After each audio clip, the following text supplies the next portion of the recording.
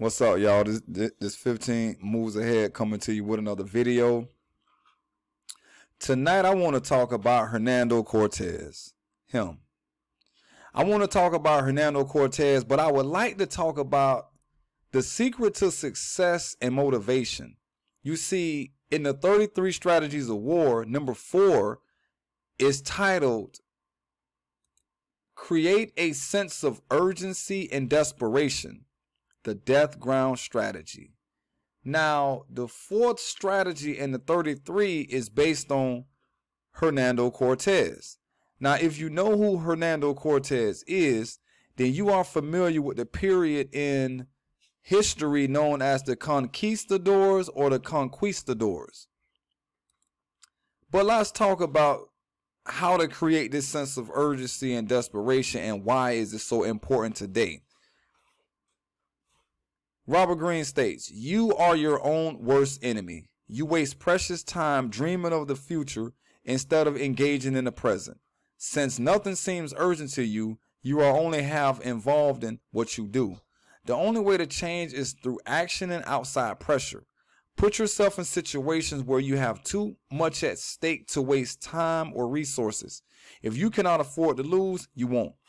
Cut your ties to the past. Enter unknown territory where you must depend on your wits and energy to see you through.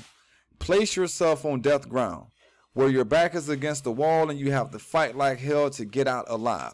Let's talk about it. The first thing I want you to understand is that Robert Greene tells you you are your own worst enemy.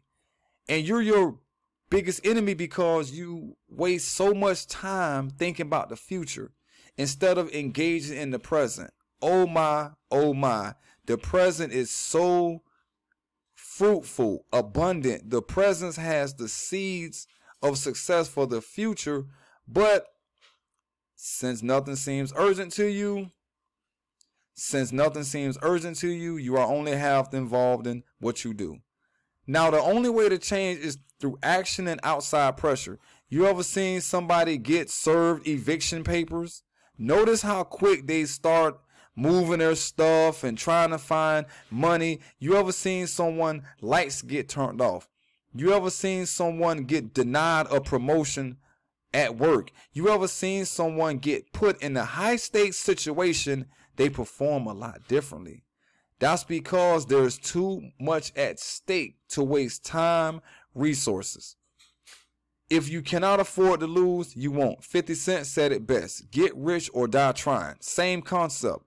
You must cut your ties to the past. Cut it loose. Let everything else go. Preconceived ideals, belief systems, ideologies, whatever you have came up with in your past that got you comfortable in the present, let it go. And the story of Hernando Cortes is a very powerful story because Hernando Cortes told his men, you guys are either gonna succeed on this island or you can take the ship and go home. They burned ships. They were not allowed to go home after they decided to stay with him. Cortes gave them an option. You can either go home right now on this ship or stay with me. And they decided to stay. And once they decided to stay, he burned the ships. And once the ships got burned, those soldiers knew they were in a high stakes situation, unknown territory, and they must depend on their wits and energy. And guess what? That period of time in history is known as the conquistadors, which is the Spanish word for conquerors, because they conquered. They were successful. They had victory. Now, Robert Greene tell you, place yourself on death ground. This is something you have to do to yourself. It's kind of like a self-induced motivator. Like, I understand there's a lot of people, on YouTube who do videos, who talk about, inspiration, the 10 steps to success, the 15 ideas to getting up in the morning. All that sound great, right? But Robert Greene is telling you, place yourself, do it to yourself. Make yourself get up, have a why, have a purpose, and you will never need an outside force to do it to you because you will do it to yourself. Let's continue.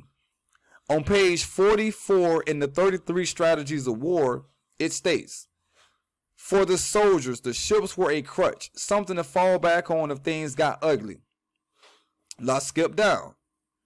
Like Cortes, you must locate the root of your problem.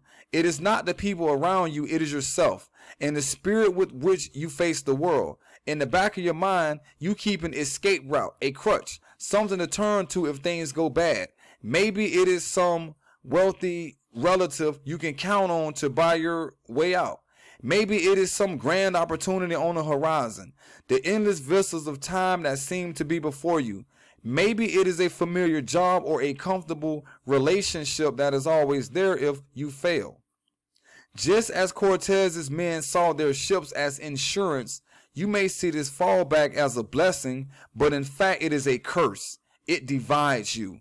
Because you think you have options, you never involve yourself deeply enough in one thing to do it thoroughly, and you never quite get what you want. Sometimes you need to run your ships aground, burn them, and leave yourself just one option: succeed or go down.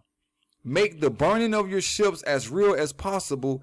Get rid of your safety net. Sometimes you have to become a little desperate to get anywhere. I want you to focus on something.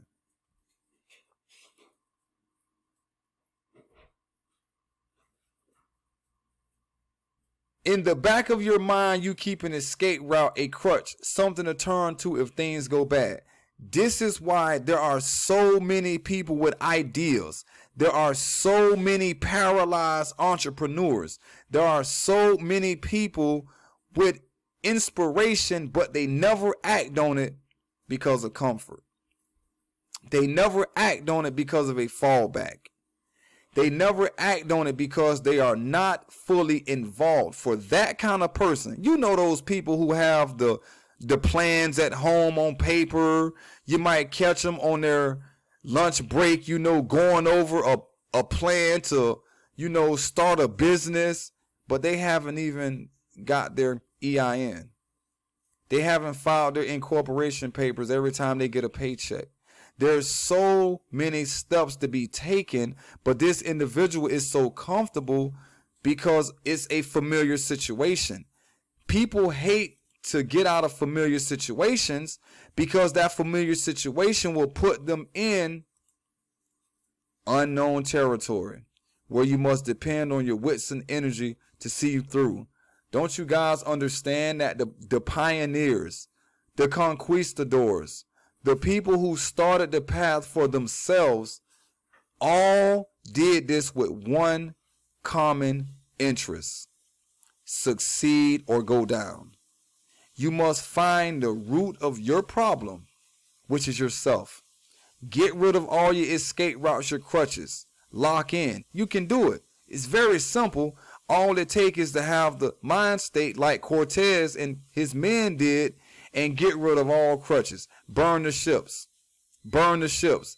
If you know you only have a certain amount of money and you know your opportunities, you must make the burning of your ships real as possible.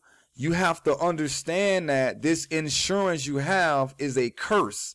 It keeps you divided because a lot of people will have involvement. Great ideas. I mean, purposeful ideas. Think about all the people who have grown up and they never acted on their ideas, never acted on their inspiration. Think of all the people who had an opportunity to do something that can serve the world, but they never act on it because of fear. Most people have that fear and comfort sets in. First thing they'll say, man, I ain't trying to, you know, get out there like that. I got to pay these bills. Man, I got to pay these bills. But they'll be the same ones who go to work and say, thank God it's Friday. Oh, I'm so happy it's Friday. Man, I'm so happy it's Friday.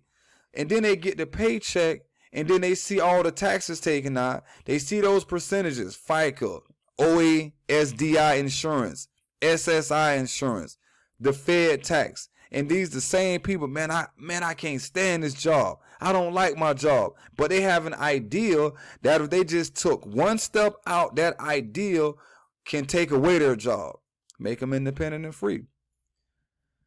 All right, y'all, I'm out of here. Just wanted to come on, shoot this quick video. I do have a course coming out, And I do have consultations coming out as well. I'll keep you guys informed. Keep a lookout. I'm out.